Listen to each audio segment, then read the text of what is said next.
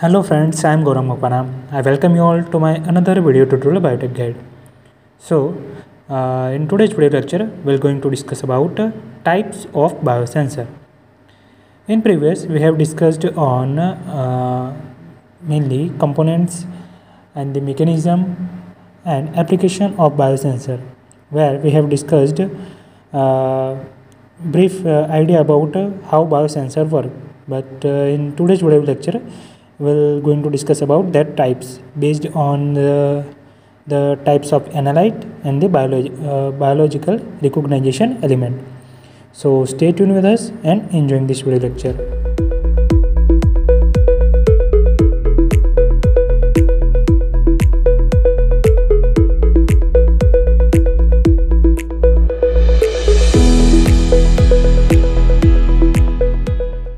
Before start, let's take a brief overview about the principle and the mechanism of biosensor. So the principle is working of biosensor involves the interaction between a biological recognition element and a target analyte to produce a measurable signal. That measurable signal is converted into a detectable signal via transducer. After that, amplifier amplify this measurable signal, and then this signal is measured and quantified and they detect via processor, and last result is given in the number in the form of a number. So this is the mechanism. Basically, on the basis of types of analyte and their recognition element, many types of biosensor are there. In today's video lecture, we are going to discuss about these 5 types of biosensor. Let us discuss one by one. First, enzymatic biosensor. This biosensor uses enzyme as a biological element to catalyze a reaction with the target analyte, generating a measurable signal, and the signal is then converted by the transducer into a quantifiable output. Example is glucose biosensor, where glucose oxidase is a biological recognition element and glucose is analyte. So what happened here? Glucose oxidation. So basically, glucose molecule act as an analyte and the glucose oxidase act as a biological recognition element. When glucose interact with a glucose oxidase, what happen? Gluconic acid and the H2O2 produce. That H2O2 is quantified by processor and result is resulted into the number. So basically this is the mechanism. Another colorimetric reaction is the detection step. Basically converted H2O2 is react with a peroxidase enzyme.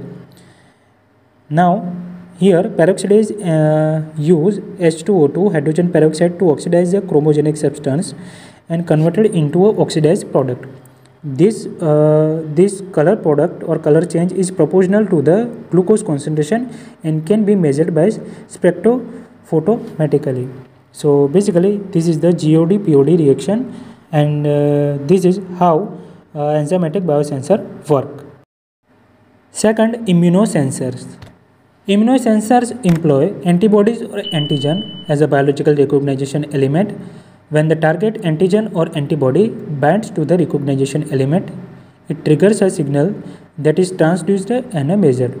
And the example is pregnancy test, where HCG, human chorionic gonadotropin, which is the hormone, act as a protein, which is a biological recognition element, and urine is the analyte. The pregnancy test strip contain 2 sides, where on the first side, test membrane is coated with anti-HCG and other side coated with against labeled anti-HCG. So basically, when urine having HCG, so what happen? HCG react with this antibody and given in the output like this, and if not, urine is without HCG, so only the last strip having a signal, so that indicates the woman is not pregnant. So this is the simplest mechanism behind this immunosensor. Third, DNA biosensors. DNA-based biosensors use single-stranded DNA or DNA aptamers as the biological element. They detect complementary DNA sequences or specific targets, causing a signal to be generated and measured. Example is SARS-CoV-2 detection, where probe DNA is the biological recognition element and SARS-CoV-2 is the analyte.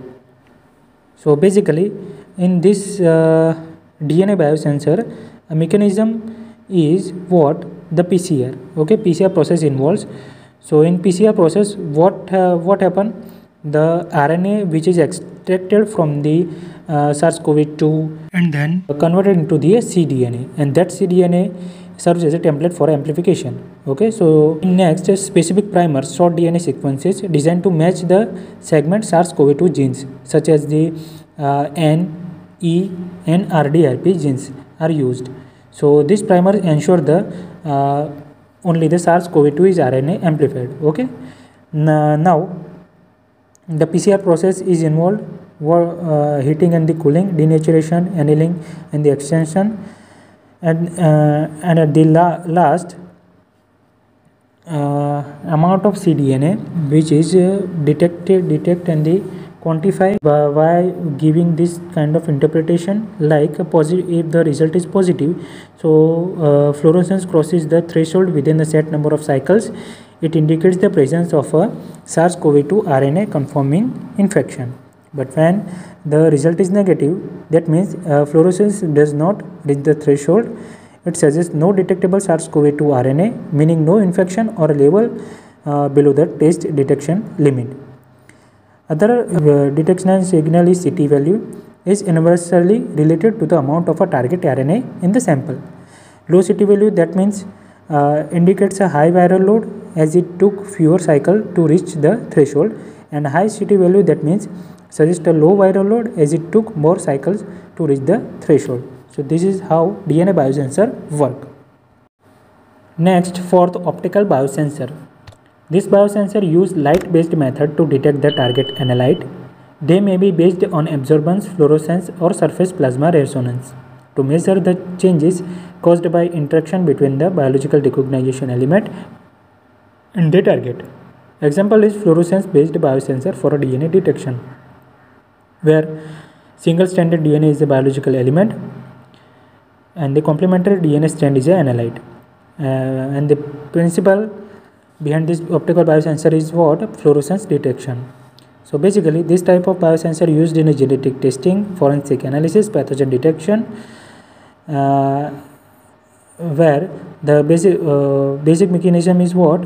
The complementary DNA strand is hybridized with the probe, and the fluorescence signal increases indicated the presence of a target DNA. So this is how optical biosensor work. Next, last, electrochemical biosensor. Electrochemical biosensor measure changes in electrical properties due to biochemical reaction occurring on the sensor surface. They can be amperometric, potentiometric, conductometric, depending on the type of electrical signal used. Example is cholesterol biosensor, where cholesterol oxidase enzyme is a biological recognition element, and the cholesterol in the blood sample is the analyte. So basically, cholesterol esterase enzyme is used to convert cholesterol ester into free cholesterol and fatty acid.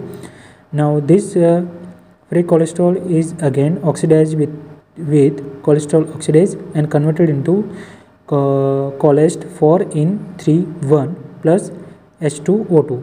Now again that POD reaction, H2O2 plus chromogenic substance, peroxidase enzyme use H2O2 to convert chromogenic substance into a colored product plus H2O. So this is how mechanism is happen, electrochemical detection, where the oxidation of H2O2 produces an electrical current that is directly proportional to the amount of H2O2 and therefore to the cholesterol concentration. So this is how electrochemical biosensor work. Let us take a brief overview about this all 5 biosensor. their biological recognition element and the analyte. So first, enzymatic biosensor. Glucose oxidase is biological recognition element and the glucose is analyte. In immunosensor, human chorionic gonadotropin is a biological recognition element and urine is analyte. In DNA biosensor, probe DNA is a recognition element and SARS-CoV-2 is the analyte. In optical biosensor, antibodies specific to a cancer biomarker is the recognition element, and PSA or a biomarker for a prostate cancer is a analyte. Then cholesterol oxidase enzyme is the recognition element and cholesterol in the blood sample is the analyte. Let us discuss other 5. Piezoelectric biosensor. Example is quartz crystal microbalance biosensor, where single stranded DNA is the recognition element and the complementary DNA or RNA is the analyte. Thermal biosensor, where bacterial enzymes or metabolic activity is a recognition element and the bacteria is the analyte. In microfluidic biosensor, antibodies against the surface marker or of the tumor cells act as a recognition element, and circulating tumor cells or from the blood is the analyte. Whole cell biosensor, where the genetically modified yeast Saccharomyces cerevisiae is the recognition element. Estrogen, endocrine disrupting chemicals, EDCS or other hormones act as analyte. Then nanomaterial biosensor, antibodies specific to the target protein is act as a recognition element, and the protein like cancer biomarker, cytokines, these are the analyte. So this is the types of biosensor, the recognition element and the analyte. So here we completed our video. I hope you enjoying very well and got it very well. Thanks for watching, and if you want to get more and more videos regarding like this, click the bell icon, never miss an update. Thank you so much.